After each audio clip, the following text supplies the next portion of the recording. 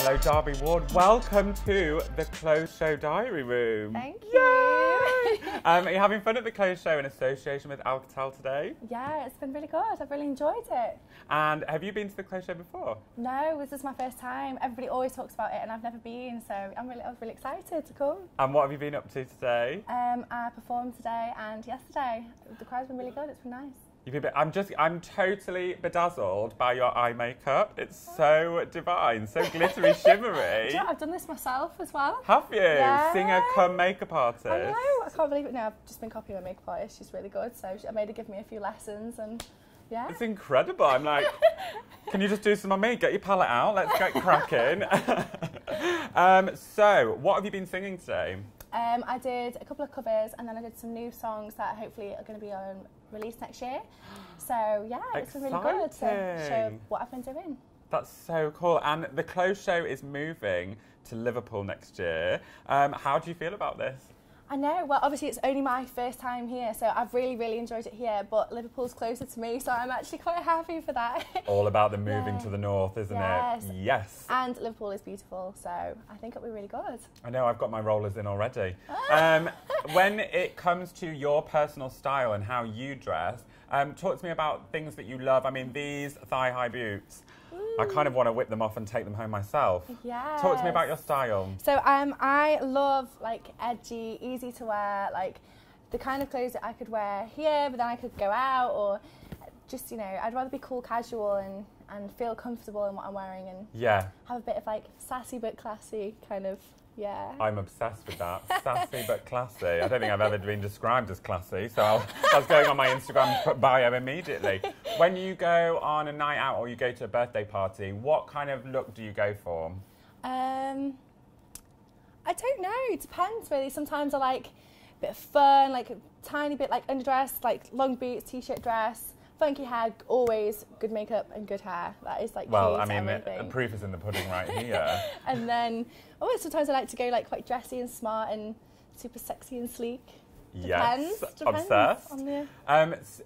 Now, we are on the run-up to Christmas. What is Christmas like in your household? Do you stay in a onesie? Do you get glammed up? Christmas is crazy because I've got two little sisters as well, and there's loads of us. So sometimes we have onesie days, and actually last Christmas we had a onesie, got my granddad onesies, everyone. I love granddad in a onesie. And we did a massive Instagram photo of like Christmas with the Wards, and there was about 40 of us in onesies.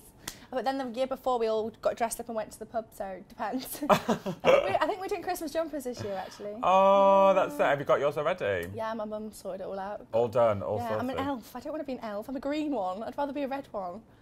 I'll take the elf. Is there room for one more? I'll come down. Great, sorted, done. Have you done much shopping today? I have actually. I've had a good look around the stores. I've got a really lovely like fur hats and things like that they do, and then I've got some great eyelashes. Well, these are amazing as well. There's actually loads of lashes here. The same place, yeah. Amazing. I saw the stand. I was like, oh, I need to go. Now, in terms of your music, what would be your dream gig?